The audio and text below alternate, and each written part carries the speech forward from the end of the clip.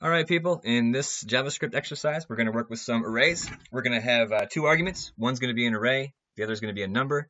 The array is going to be all sorted, and we have to try to sort the array and then determine where the number would fit in that array. Specifically, we're going to return the value of the index. Let me just show you what I mean. So let's say if I have an array and I put some numbers in here, 2, 3, 4, 6, 7, and then I have and then I have 5.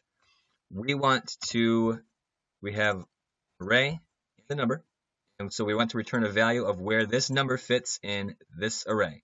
What I mean is it's going to fit at what? 0, 1, 2, right here in index 3. We would want to return the value of index 3. Here's the thing. We want to make sure we can do this for any array in any number. So if I have 4, 1, 7, 3, 9, 6, where would 5 go? Well, sorted, first of all, this array would be 1, 3, 4, 7, you get 6, 7, you get what I mean? 5 would go where? We don't know. Let's just get to making a function here. I'll show you what I mean. First thing we do, let's give it a name. Let's call it get index of, say, ins for insert. And then let's call this function. Let's create the function. Function get index.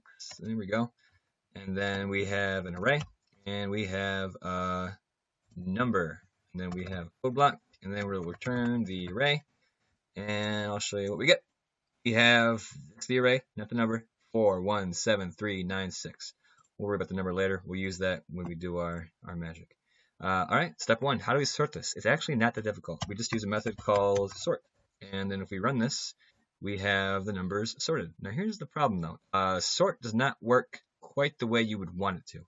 It works in a way called Unicode, which means that if I have one of these things, if I say it's like 2 digits long, if this is 77, and it stays in the same spot, that's not right.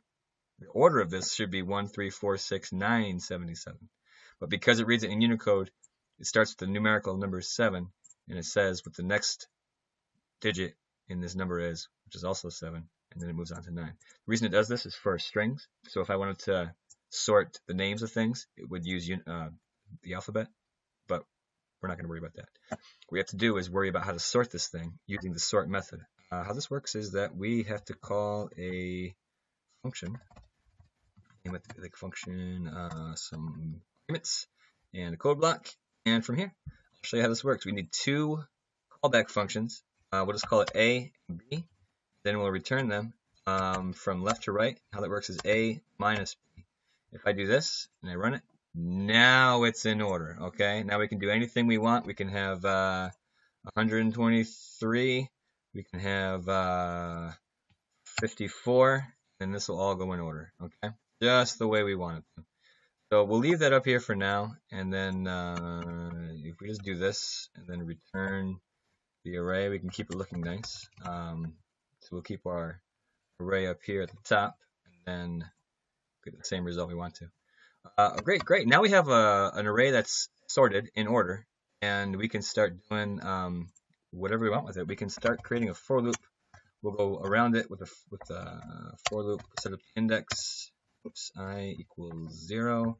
I is less than the length of the array, and then we'll increment the for loop, and then with console log that good old array that we love doing so much, and then we should get each item in this array spitting back out. So when I first tried solving this, my first inclination was to use the index of method, because then you could somehow find the index of a of an array. That was what a natural person would think. But what I never thought to do was that if you just return the index that I set up here, then you get the indexes of this array one at a time. 0, 1, 2, 3, 4, 5. That's much more convenient, because then we can take these values and we can compare it to the number that we're passing through here, and then see which one is bigger. If it gets bigger than one of these, whichever one we want, then we'll be in good company. We'll be in good shape. Excuse me. So let's go back to that. Let's keep this index here. We have this, and if this is equal to the number, it's probably going to return false true.